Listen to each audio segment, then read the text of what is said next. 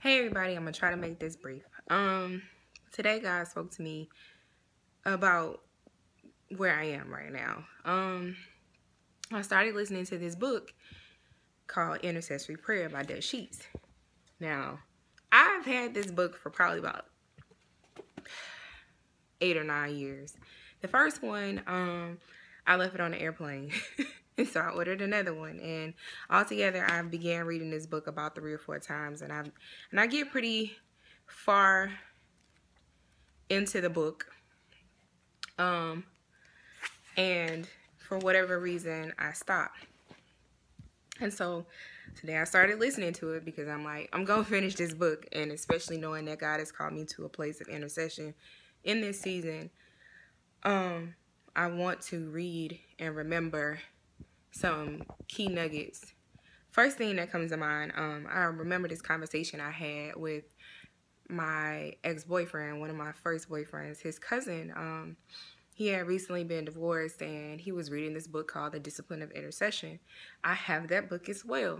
And he was saying that as he was reading the book, he was expecting to see a change in his ex-wife, when in all actuality, the change manifested in him. They began to have a better relationship, and so I was just drawn in by that. And read that book, and I honestly, I'm grateful that I read it at the time I did, but I wasn't ready for the heaviness of the content. And so I believe that's probably what happened with me reading this book. And so as I started listening to the book, I'm probably only on like the first or second page, definitely like in the first chapter or the introduction. He said something that like really stuck in my mind and translated to me as,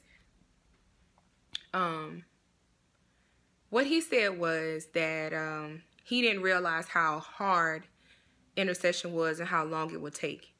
And so God spoke to me and said that now you see why sometimes you face opposition in intercession. It's hard to pray for somebody else, especially a person that's hurt you, especially somebody that has unknowingly hurt you or intentionally or maliciously hurt you. And so for you to wholeheartedly pray for that person, sorry, I'm having an epiphany. I see now why God had me to read the book, The Bait of Satan. I had to let go of offense that I was holding towards some people in order to be able to pray for them from an objective place. And even now, in continuing to pray for those people after the hurt, it's a constant prayer that God suppresses the hurt in me so that I can pray for them from an objective place. And so needless to say, yeah, intercession is hard work, and if God has called you to it, he trusts you with praying for that person. It gets difficult. Sometimes you want to quit. Sometimes you may quit. And the beautiful part about it is that if God puts that press and desire on your heart again, that ultimately he's coming in agreement with you, or rather you're coming in agreement with God. You're partnering with God here in the earth for God's will to be done in the earth. I think that's a beautiful thing. That's really a true sign of love, that God would press on your heart to forgive a person in order to pray for them from an objective place. I think it's a beautiful thing that God would even trust us to pray for someone else, even in our own imperfections.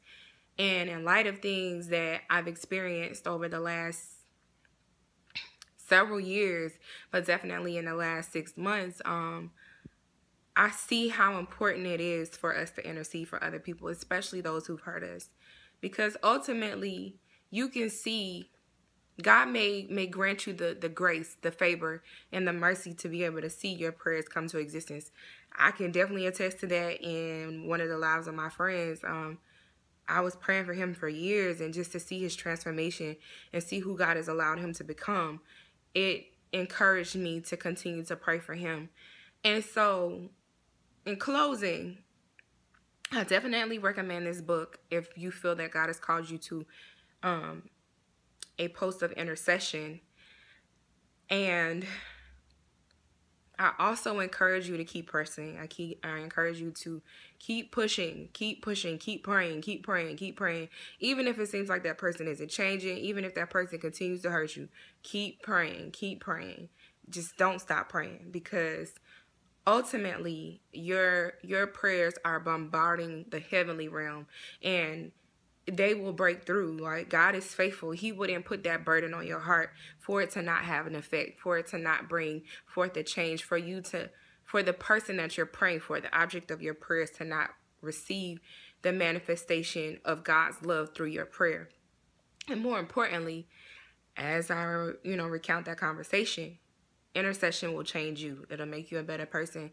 It'll make you a wiser person. It'll make you a stronger person to be able to pray for someone who's hurt you, or pray for anybody, whether it be a stranger or what. And you never know how God will turn that around, how he will use the seeds of your prayers to be a blessing to you someday. Because you never know. You definitely need prayer someday. I know I've had that too. So that's all I have. Bye.